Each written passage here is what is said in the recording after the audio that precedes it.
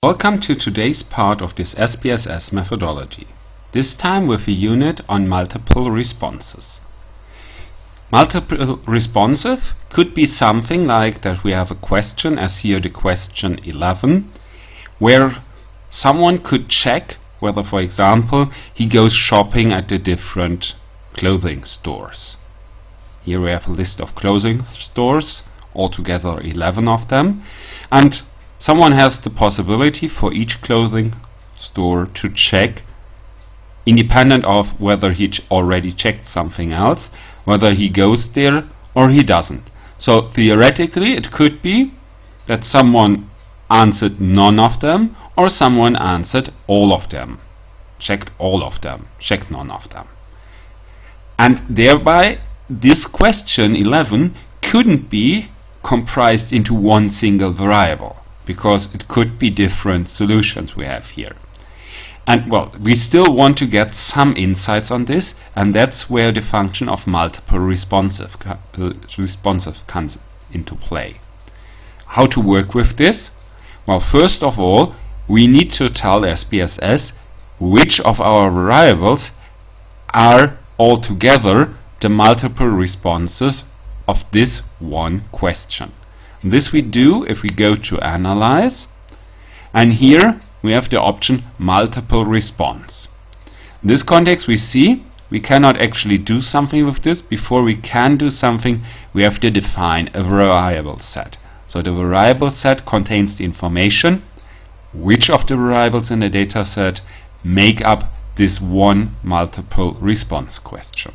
So we click here, then we select in the upper part all the different parts of the question, so everything F11 from A to K.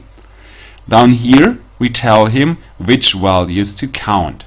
So in this case it's like 0 or missing value if nothing has been checked, and 1 if it has been checked. So here we tell him count the ones. And then we need to give him a name and a label. So as a name, for example, we could call this store, and the label is like clothing stores visited. Then we click on Add, and we see here we got a new multiple response set. We click on Close. Well, basically nothing has happened, but if we go back to Analyze and Multiple Responses, we see here that we can calculate frequencies or cross tables. So if we click on frequencies, we see here this is our new multiple response set. We can click here to transfer this into tables 4. So for this he will generate a frequency table, and clicking on OK, this is my frequency table. So he tells me he has data for 284 observations. So 284 people answered this question.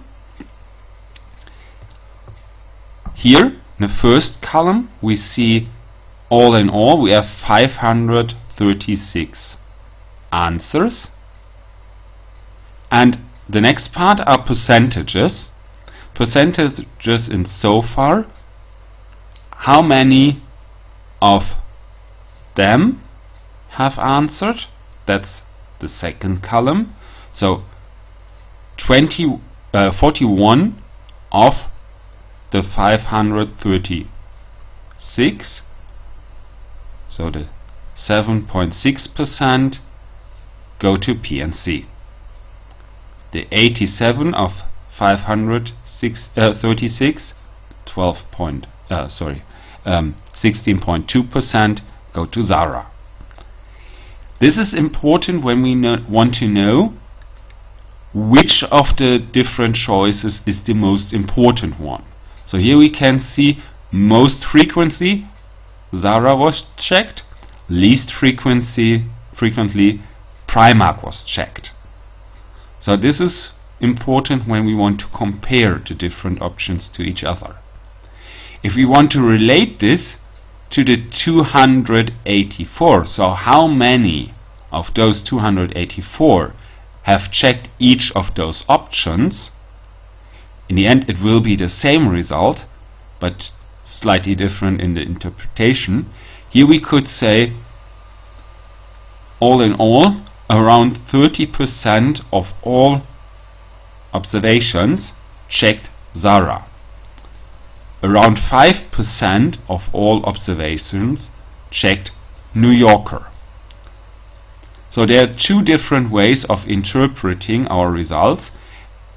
Either to go as percent of all checked answers or as a percentage of all observations. So we get both answers here.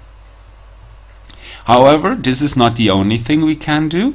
We could also go here, multiple responses, to crosstabs, and with crosstabs select, for example, our store variable as rows and then gender as columns. Here we see we need still to define what's the smallest value, the largest value. So here we go from 0 to 1, men and women.